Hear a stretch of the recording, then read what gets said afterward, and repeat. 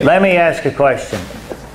And I asked this a time or two in my tent where I talked. How many guys did something different in 2010 than 2009? Wow. Wow. Very good. That is really good. How many guys are going to do something different in 2011? Definitely. That's a lot different than yesterday. And I don't know really how to tell you this, but it's just a pleasure of getting to talk in front of a group that's open-minded, outside the box thinker, and it's like, I want to do something different. I'm not status quo.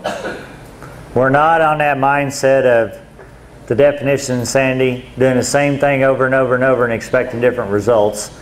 And one thing about it, I've noticed yesterday and in years past, going to Commodity Classic and talking to these guys, is Rod and Charles and Jerry and Gary.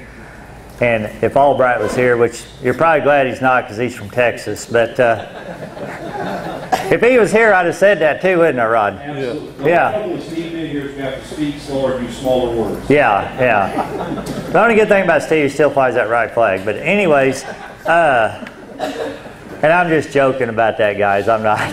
We don't fly the Confederate flag. I'm just giving Rod a hard time. But anyways, the thing about it is all these guys here are outside the box thinkers, and you ought to be thankful and privileged to get to know them. And I'm privileged, and I got 2 or 3 new ideas from this group here that I can promise you I will try on my farm next year.